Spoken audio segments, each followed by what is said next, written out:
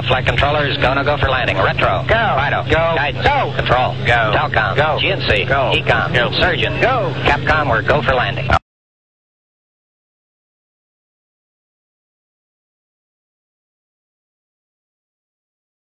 Altitude 4,200. Houston, you're a go for landing, over. Roger, understand. Go for landing. 3,000 feet. You're looking great. How you doing, Control? We look good here, fine. How about you, Telcom? Go. Guidance, you happy? Go. Fido. Go. 2,000 feet. 2,000 feet. Into the ag. 47 degrees. Roger. 47 degrees. Still looking very good. Your go. Copy. Alarm. 1201.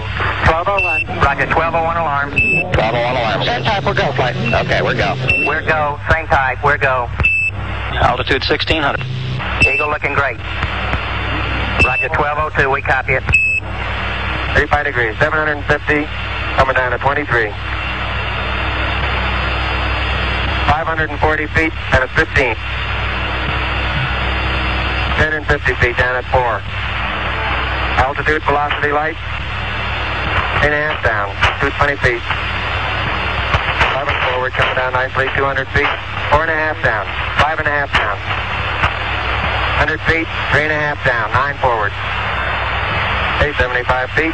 Car's looking good. Down a half. 6 forward. 60 seconds. Lights on. Forward. Forward. 40 feet down. 2.5. Picking up some dust. Straight shadow. 4 forward. Drift into the right a little. 30 seconds. Forward. Just. Contact light. Okay. Engine stop.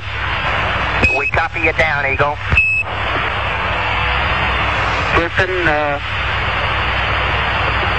Tranquility Base here. The Eagle has landed. Stand what?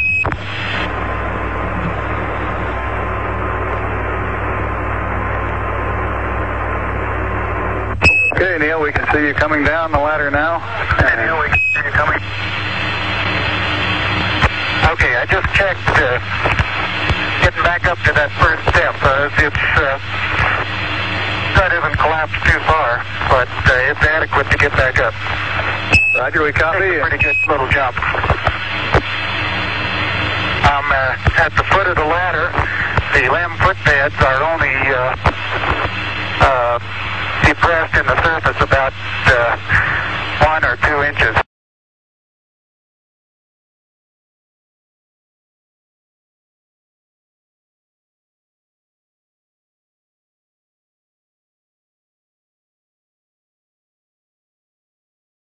Although the surface appears to be very, very fine-grained as you get close to it. It's almost like a powder. Ground mass is very fine.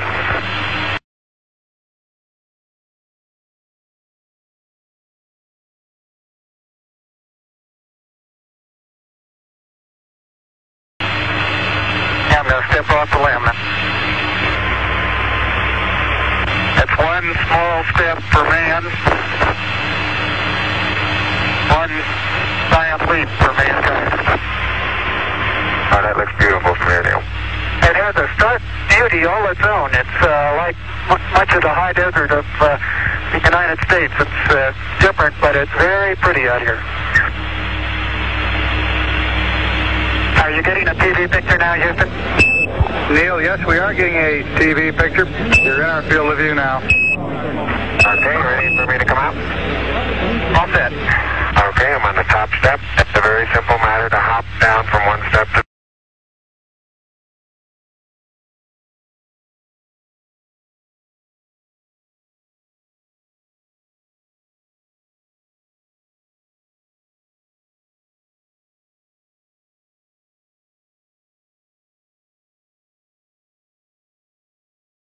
the next. You've got 3 more steps and then a long one. Okay, I'm going to leave that 1 foot up there and both hands down to about the 4th rung up. There you go. Okay, now I think I'll do the same. A little more. About another inch. There, you got it? That's a good step. view. Is that something? Magnificent sight out here. Magnificent desolation. Very, very fine powder, isn't it? Isn't it fine? Hey, Neil, didn't I say we might see some purple rocks? Find the purple rocks? Yep. Very small, sparkly fragments. Thank you once again when you finish the panorama. You're going too fast on the panorama sweep. You're going to have to stop for... I haven't stopped. I haven't set it down yet.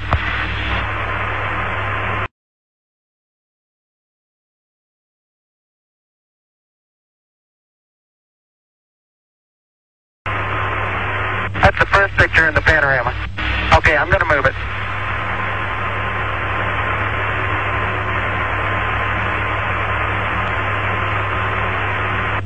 Tell me if you got a picture, Houston. Well, we've got a beautiful picture, Neil. Okay, we got that one.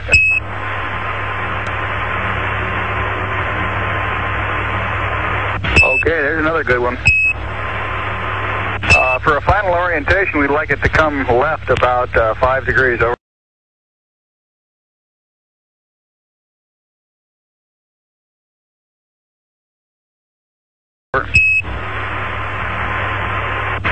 Okay. Okay, that looks good there, Neil. Buzz is erecting the solar wind experiment now.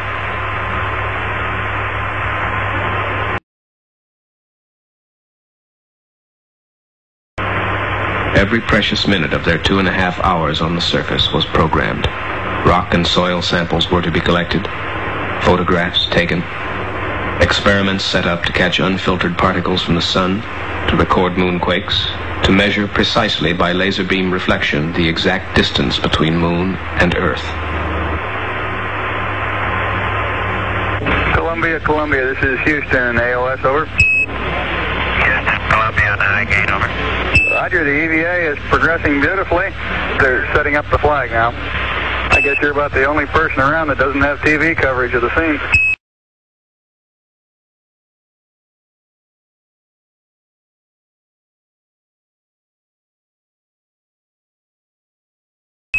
That's all right, I don't mind a bit. They've got the flag up now, and you can see the stars and stripes on the lunar surface. You can see the stars and stripes on the lunar surface. Beautiful, just beautiful. How is the quality of the TV? Oh, it's beautiful, Mike. It really is. I'd like to evaluate the various paces that a person can traveling on the lunar surface. You do have to be. All right, you do have to be rather careful to keep track of where your center of mass is.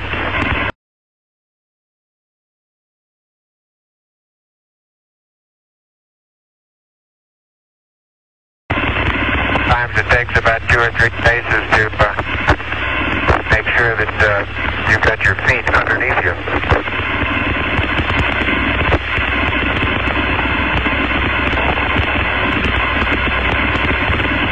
And about 2 or 3 or maybe 4 easy paces can bring you to a fairly smooth stop. It's like a football player, you just have to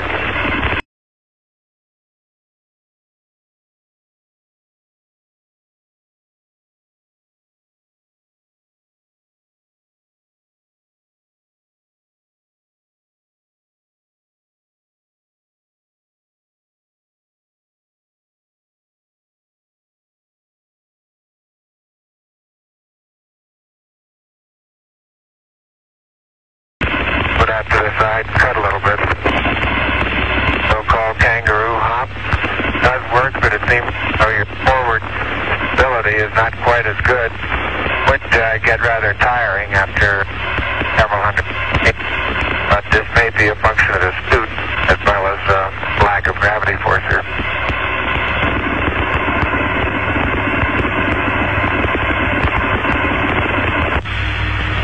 I noticed in the soft spots where we have footprints nearly an inch deep that the soil is very cohesive, and it will retain a slope of probably 70 degrees on the side of the footprint. Buzz is making his way around the limb, photographing it from various angles, looking at its condition on all sides. Right in this area, there are two craters. The one that's right in front of me now, as I look off in about the 11 o'clock position from spacecraft, about 30 to 35 feet across. Roger up.